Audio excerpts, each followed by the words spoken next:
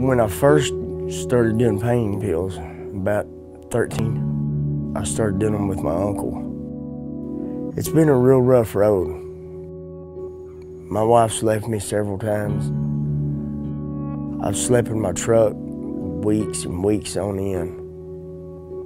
It's been really, really bad.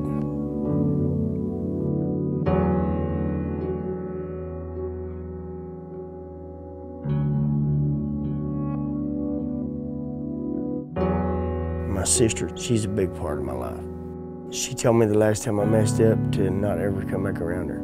I told him, you know, I've got 4 kids of my own that I'm trying to take care of. I can't be responsible for you, you know, until you get straight, you can't come back. And that was the hardest thing I've ever had to do, is tell my brother no. I haven't took not one pain pill, I haven't smoked a joint.